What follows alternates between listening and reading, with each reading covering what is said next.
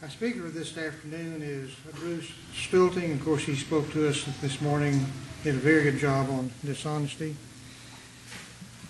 Since this morning, he's done nothing notable.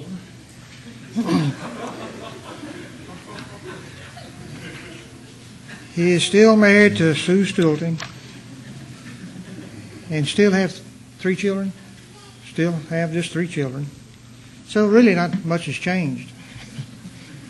But I will say this, that we here at Spring consider him a dear friend and very privileged to know him. And we consider all the brethren at Hatchery Road a blessing to be able to have sweet fellowship with them from time to time. So we're very pleased with that.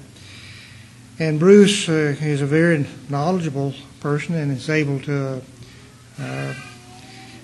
impart that knowledge in a way that each of us who is not yet asleep will be able to get that knowledge. He's going to speak to us on a very important topic these days, divorce and remarriage. Bruce, come speak to us.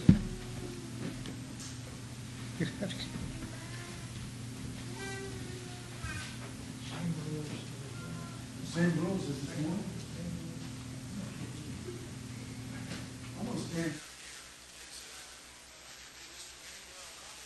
If I'd have known that, I'd have phoned it in. That's still time. Then I got to thinking, I said, I remember a cartoon I saw somewhere, and it was a college classroom, and the students showed up, and the professor was gone that day, and so he had a tape recorder up on the desk, and it was just playing the tape, and they could take notes. The next day, the next frame of the cartoon, all the students were there taking notes from the recorder. Then the next frame, there was the recorder, and then where the desks were for the students, they all had recorders.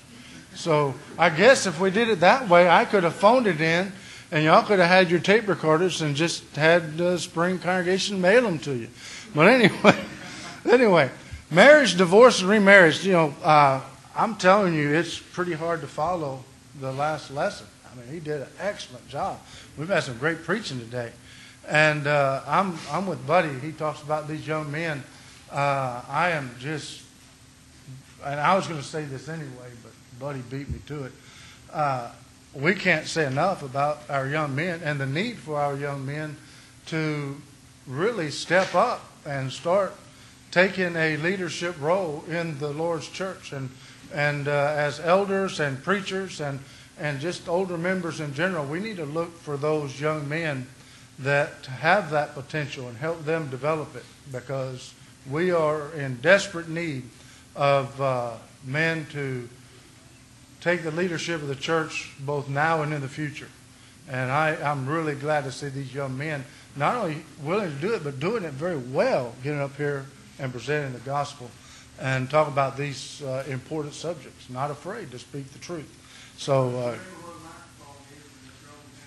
I am on camera. Well, that's going to be wander around. Okay, I'll try to stay right here in the lineup. I got you. All right. So we good? Okay. All right. Marriage, divorce, remarriage. There's not been a time in history that God has not had a plan for the home, marriage in particular. The last lesson we talked about God's plan for marriage, and that even in the beginning, God created Adam, and it was not good for Adam to be alone. And in the process of solving that problem, that issue, God allows all the animals to pass before Adam, and he names them. And whatever Adam named those animals, that's what they were called. And after that was done, it was found that there was no helper suitable for Adam. Dog may be man's best friend, but dog is not a suitable helper for a man. And when God decides to supply Adam with a suitable helper, he didn't make another man.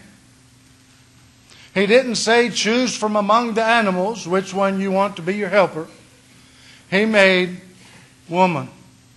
That was the helper that was suitable for man. And it's been that way ever since.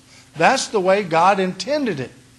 And in fact, when we think about marriage, divorce, and remarriage, let me see if this thing's going to work. There we go. Marriage, divorce, remarriage. I want to look at two primary verses in the New Testament. Matthew chapter 19, beginning, of course, in verse 1, it says, "It came to pass that when Jesus had finished these sayings, he departed from Galilee and came into the coast of Judea beyond Jordan. And great multitudes followed him, and he healed them there.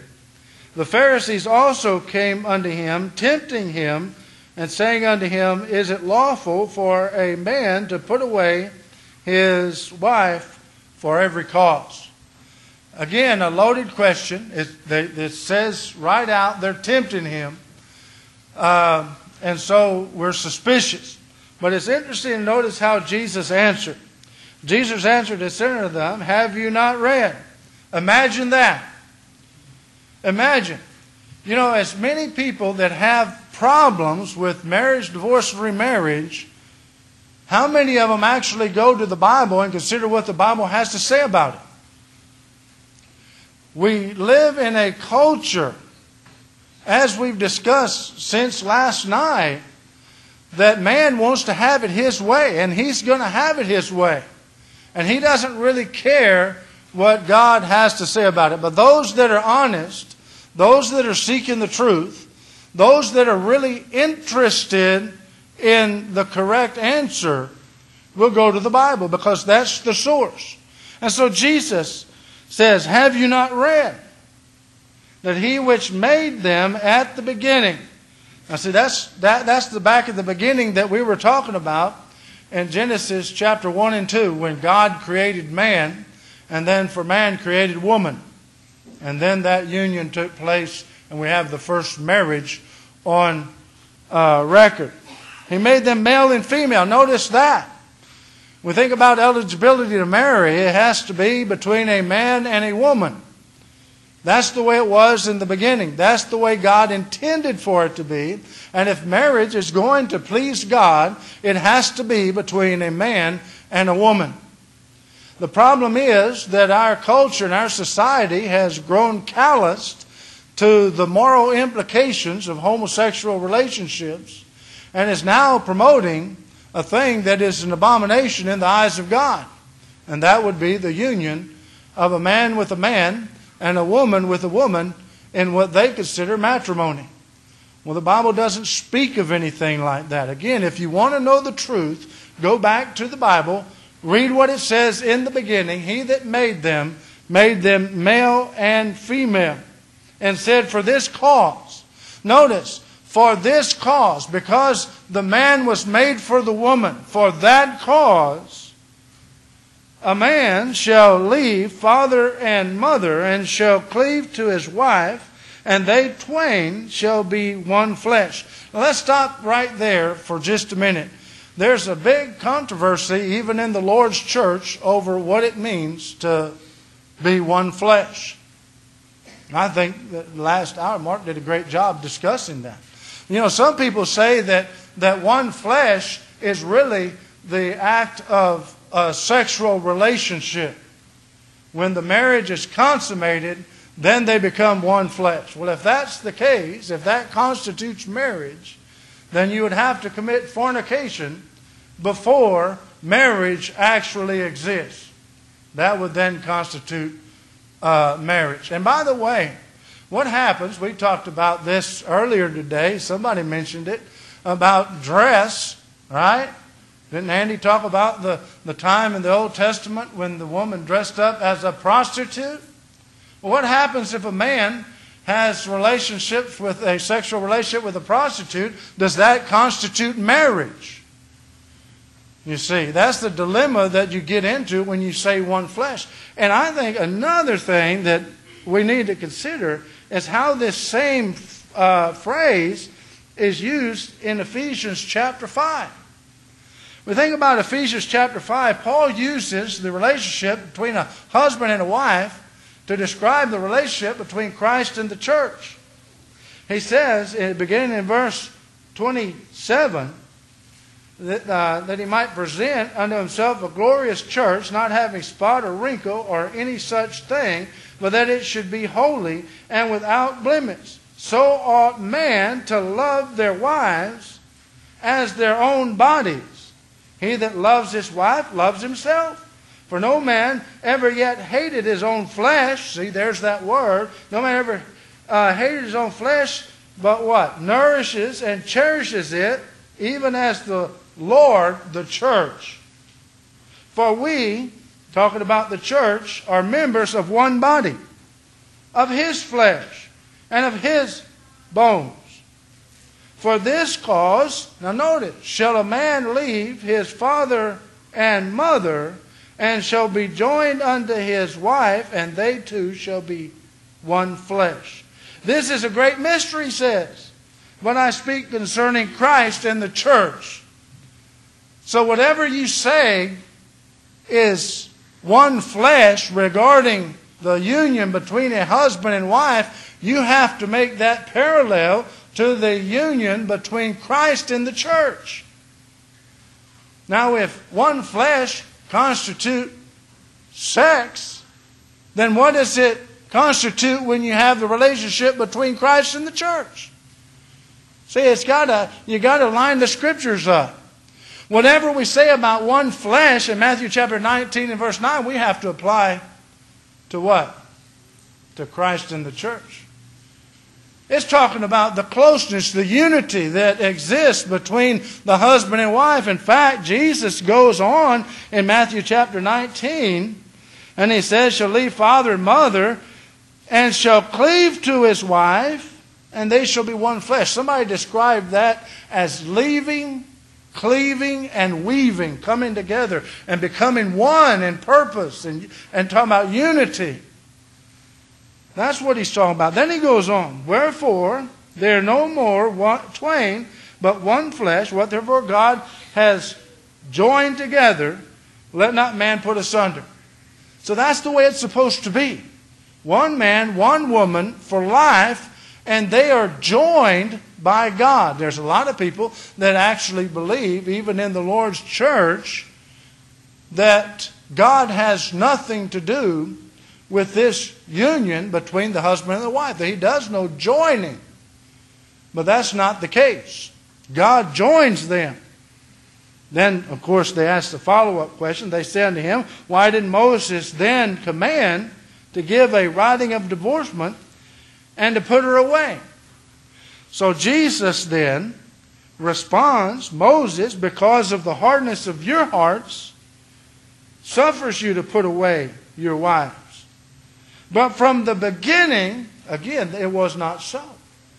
Because divorce had become such a problem in Israel, God regulated it. But He never intended for that to be the case. One man, one woman for life. And then we go over to Romans chapter 7, our second verse that we're going to look at. And by the way, we could really look at a lot of other verses, but I think these two lay out the principles that we're going to be talking about. And we could look at Matthew 5:32, Mark chapter 10, and we're going to look at Mark 6 in just a minute. But there's other verses we could look at that would kind of help bring it together even more than what we're doing. But this is sufficient for what our purpose is. Notice beginning in verse 1. Know ye not, brethren, for I speak to them that know the law, how that the law has dominion over a man as long as he lives. And so he's going to teach them something about the law, just as Paul did back in Ephesians, teaching something about the church. And he's going to use the principle of marriage to teach this. And then here's the principle. Verse 2, he says, for the woman has a husband, is bound by the law to her husband as long as he lives. So the law, God's marriage law, is intended to be one man, one woman for life. But he says, if the husband, be dead, she is loose from the law of her husband. The marriage union ends at death. That's what it's talking about. So then, if while her husband lives, she be married to another man, she shall be called an adulteress. But if her husband be dead, she is free from the law, so that she is no longer an adulteress, though she be married to another man. So we have the principle, one man, one woman for life, but then, see, that's the general marriage law. One man, one woman for life. And then in verse 9, Jesus says, "And I say unto you, whosoever shall put away his wife, except for fornication." There's the exception. The force of an exception is this: if and only if, in the case of what? Fornication. That's the only reason acceptable for God to end a marriage other than the death of a spouse. He said, except to be for fornication, and shall marry another, commits adultery, and whosoever marries her, which is put away, doth commit adultery. I was trying to discuss this with Brian Braswell one time, and I asked Brian was a good friend of mine. I don't bear him any ill will, other than the fact that he's turned from the truth. I was trying to discuss this with Brian, and I asked him, I said, are all marriages equal? Are all marriages equal? Now, what do I mean by that? Well, let me see if I can work this thing. Let's look at our chart. Well, think about it. Remember, marriage is between a man and a woman, and here's the direct relationship. Remember, they shall become one flesh. There is a direct relationship between the husband and the wife. Such passages as Romans chapter 13 indicate that we need to obey civil law regarding the union between a husband and a wife. As long as the civil law does not violate principles of God's law, then we are obligated to abide by civil law. And so whatever civil law says constitutes a marriage, as long as it doesn't violate God's law. Whenever the couple complies with civil law, they're married in this sense. That's their direct relationship. Okay, everybody would probably agree with that. You know, I've read of some customs. They would jump the broom, and that would indicate marriage, right? They tie the knot, some people would say. Texas has a law nowadays that if a couple wants to represent themselves as husband and wife by opening a joint bank account, that can be constitute marriage, and they would be married in that sense. Since that doesn't violate God's law, I would say that if they comply with the civil law on that matter, then they're just as married as if somebody had a church wedding.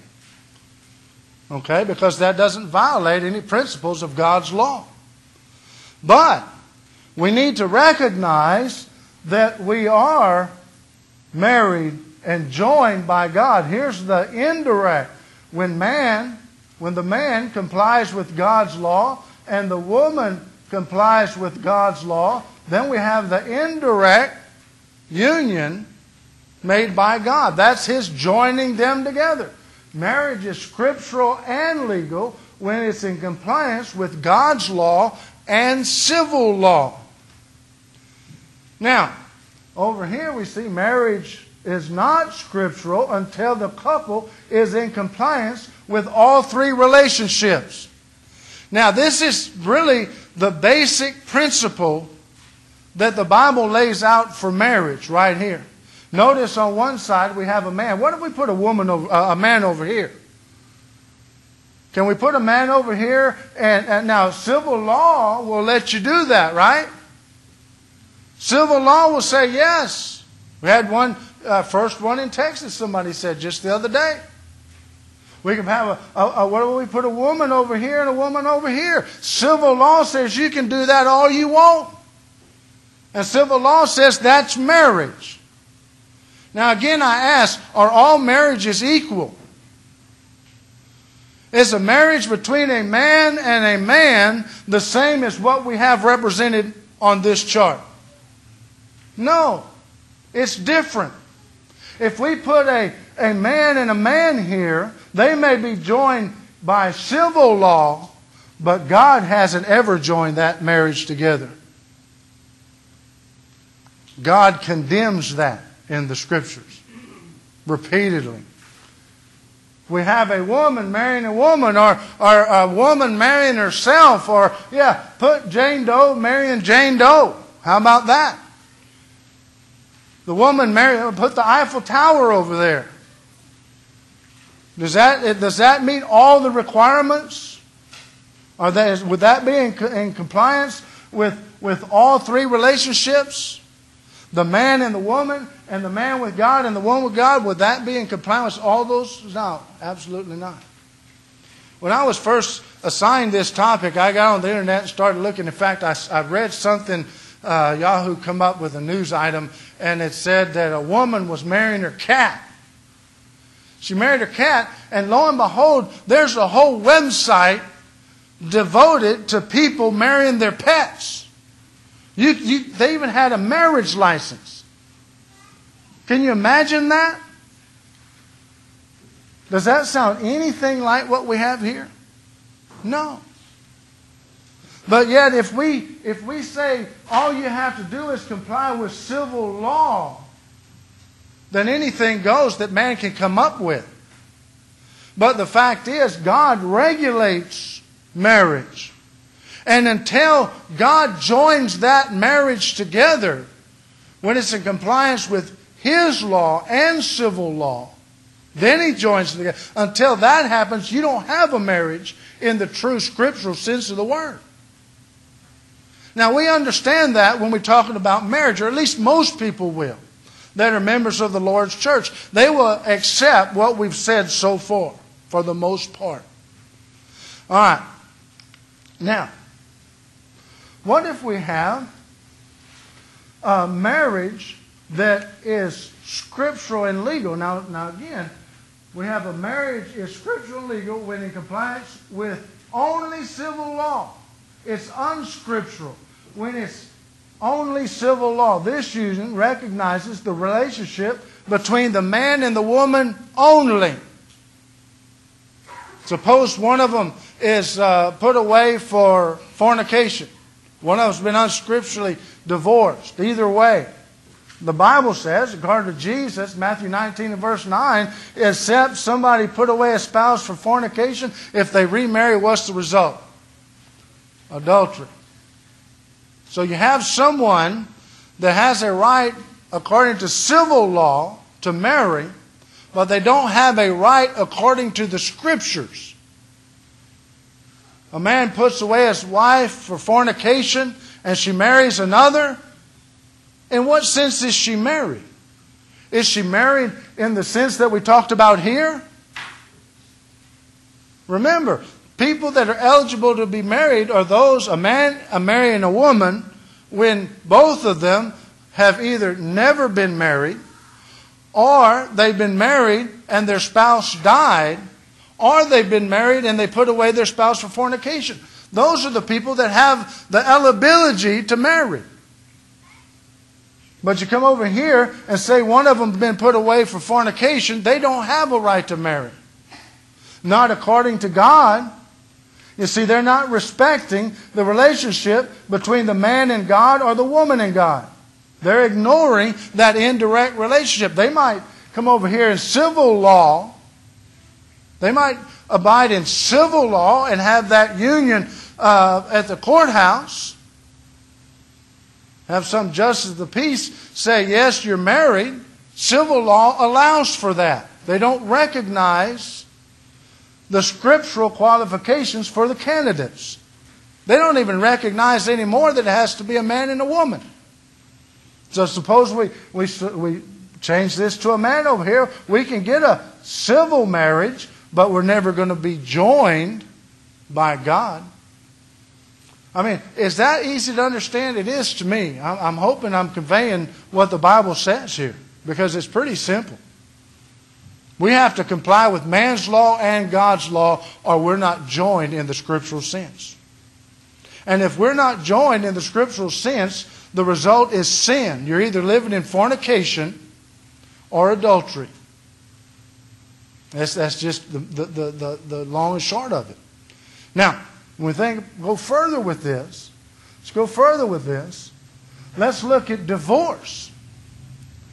Let's look at divorce. If you will agree that a man is not joined to a woman unless they're in compliance with civil law and God's law, then what about divorce? Would not the same hold for divorce? That I'm not divorced until I comply with civil law and God's law? Would that not be the same situation? You know, I can go to civil law and I can get a divorce for just about anything. No contest. I can probably, in some courts, get a divorce without the consent of my spouse.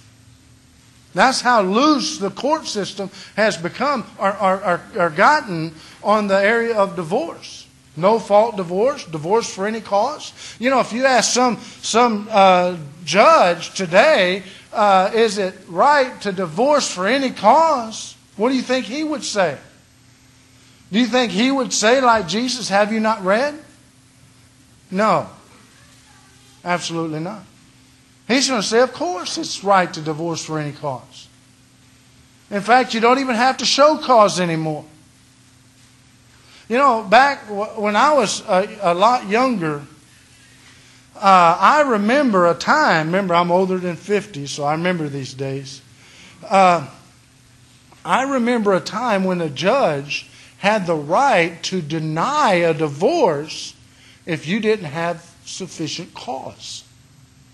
And that's the correct position as long as you understand what sufficient cause is. But our society has degraded marriage to the point that, oh well, that one didn't work out, I'll try again. Just kick the wife burns the toast, right? Just kick her out, go get another wife that doesn't burn the toast. But when we think about divorce, scriptural, it has to be scriptural and legal. All right, divorce is scriptural and legal when in compliance with God's law and civil law. In what situation will God allow divorce scripturally? For any cause? No. God intends marriage to be between one man, one woman for life, and the only exception is what? Fornication. That's the only legitimate scriptural cause for divorce. Now suppose someone comes along, right, and they don't have that cause. They don't have that cause. Divorce is not scriptural until couples are in compliance with all three relationships. See, again, can it get any simpler than that? You got to comply with civil law. Remember, as long as civil law doesn't contradict God's law, then you comply with it. If somebody has a scriptural right for divorce, their mate commits fornication, they're still bound by God's law to follow whatever civil law requires to be divorced.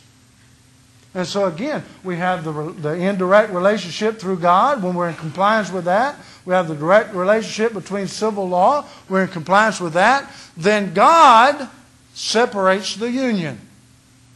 Remember that union He made when you're married? Let not man put asunder. Only God can put asunder a marriage that He joined. Now we can go through civil law and we can break this direct union here, but we're not breaking this direct union there. We're still bound by God's law on divorce. Now there are consequences if we get a civil divorce, but we don't get a scriptural divorce. If you put away your spouse for other than fornication, and then you want to go contract a marriage with somebody else, there's consequences. If a spouse is put away for fornication and they go contract another marriage, then what? There's consequences for that too. Now let's look at this from another standpoint in Mark chapter 6. In Mark chapter 6 and verse 16. But when Herod heard thereof, he said, It is John, whom I beheaded. He is risen from the dead. See, he mistook what was going on. Now verse 17. For Herod himself,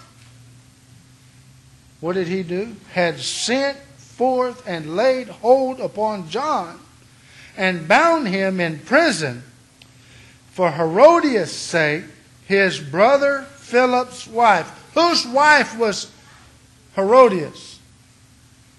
Herodias was Herod's brother's wife. And he had John bound because of her. Now notice what it says. For he had what? He had married her. Now wait a minute. I thought that Herodias was Philip's wife. Now if that's the case, if that's Philip's wife, how could Herod marry her? How could he be married to her? You begin to see that all marriages are not equal? Is that right?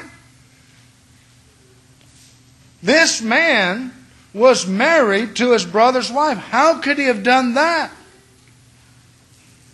Now notice verse 18. For John had said unto Herod, It's not lawful for thee to have thy brother's wife. Wait a minute, I thought he said he married her. He married her. How could he be married to his brother's wife?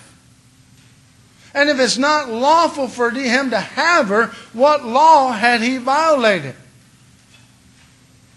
Well, here's what's going on. Remember, in order for divorce to be approved of God, it has to be legal and scriptural. What Herod had done, he had legally, through civil law, married his brother's wife. Implied in that is they were divorced. They were divorced according to civil law. And so now Herod comes along and says, I'll marry her. John says, wait a minute, it's not lawful for you to have her. Well, according to civil law it was. Right? Civil law, you can divorce for any cause, be married however many times you want, to whomever you want, and sometimes even to whatever you want. And that's civil law. So what law did he violate? It's not lawful for you to have your brother's wife. And by the way, in what sense was he married to her? What sense was he married to that woman who is considered his brother Philip's wife? Right here. He certainly wasn't married according to God's will, because that's the law that John said he violated. It's not lawful. We would say scriptural. It's not lawful for you to have her. And so divorce, of course, has to comply with man's law as long as it doesn't contradict God's law. But it also, in order for it to be scriptural and approved by God, it has to comply to His rules as well. Again, I'm hoping I'm making this overly simple, because it's really not that hard. I remember hearing somebody was in an open forum and the guy got up and said, would you explain Matthew 19, verse 9? And whoever's doing the open forum just read the verse. And the guy was still at the microphone that asked him to explain the verse. He said, no, I'd like for you to comment on that verse and explain it. So he just read it again. And the guy says, no, maybe you don't understand. I would like for you to tell us what that means. And finally, the guy doing the open forum said, this verse isn't hard to understand, but it's sometimes hard to do. Okay? I really don't think this needs a lot of explanation, because I think it's pretty simple. Now, let's look here. Marriage, termination without God's approval. Civil law, went too far. Civil law only. They break the civil union, the direct relationship between the husband and wife, but the scriptural union is still bound by God's law. See, that's the situation that people get in when they divorce for other than fornication. You can go to the courts, I want to get a divorce. And we're just incompatible. We just can't get along. I don't like her anymore. She burns the toast. Or really, you don't even have to give a reason. All you have to do is say, I want a divorce. Okay, here's your divorce. So that's what's going on here. Doesn't have anything to do with fidelity or infidelity or anything. That's what's going on. Other than fornication. And so the physical union is broken by civil law, but they're still bound by the spiritual union of God's law. Again, you're not divorced until God says you're divorced. All right? So again, I hope making it simple. How much time do I got? 5.5. Okay. I might make it. So, now let's look at termination at death. Here's where marriage ends with God's approval. Okay? Here, let's just say we'll pick on the woman. The woman dies. Okay? Now, that severs her indirect relationship. She's met the qualification here of God's law. Remember, the woman was married until death, bound to the husband until death. But what happens after death? Union's broke. You're free to marry whomever you will, as long as they're qualified to marry. Keep that in mind. And so that also severs the direct relationship. And civil law recognizes that as well. So we're in compliance with civil law. We're in compliance with spiritual law. Death dissolves both physical and spiritual relationship. Now, this is getting complicated, right? Not really. Now let's look at termination for fornication. Marriage ends with God's approval. Woman puts away her husband for his fornication. Okay, she's in compliance with God's law, right? She goes and gets a civil divorce. She's in compliance with man's law, right? Then what about this guy over here? If he marries, what happens? Adultery. See, he's still bound. He's still bound by God's law. And God's law says if you're put away for fornication, then you give up the right to marry. Is God serious about His marriage law that He puts such a restriction on it? About who can marry, who can divorce, and out of the divorce, who can remarry? Yeah, see here?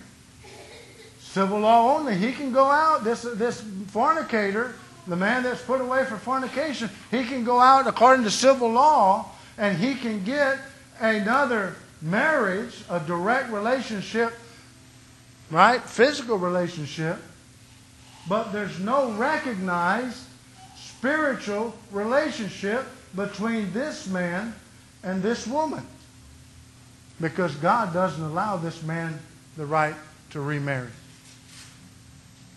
That's how simple this issue really is. That's how simple it is.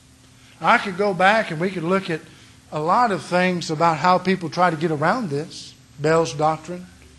Well, man's not under that marriage law until he becomes a Christian.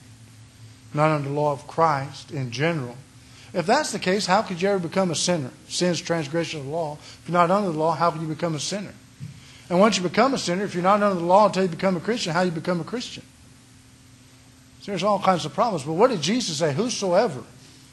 And when He said whosoever, He went back all the way to the beginning. This is universal.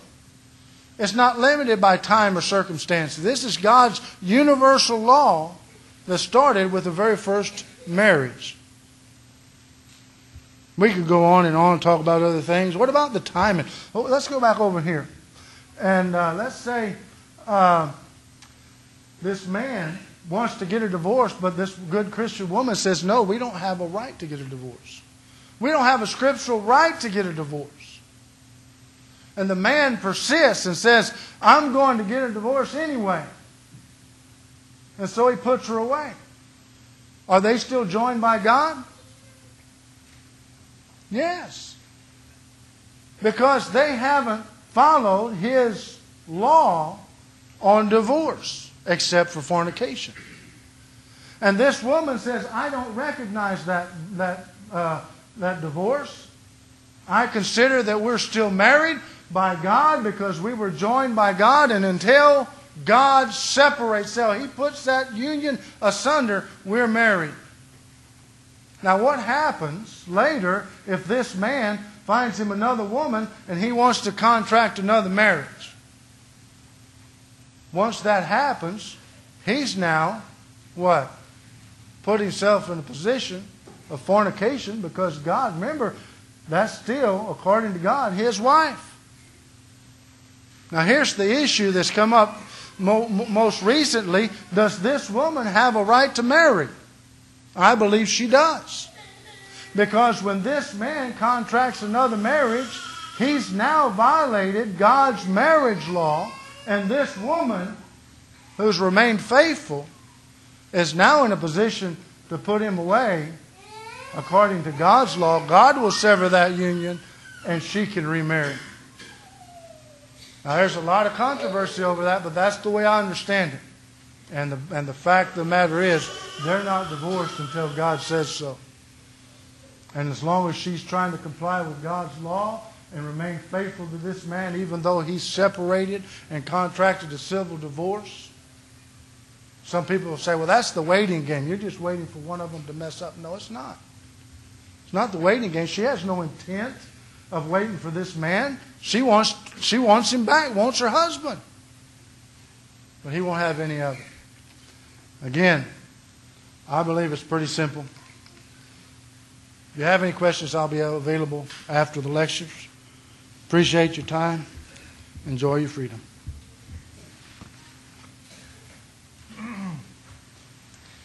Bruce, we appreciate those comments very much.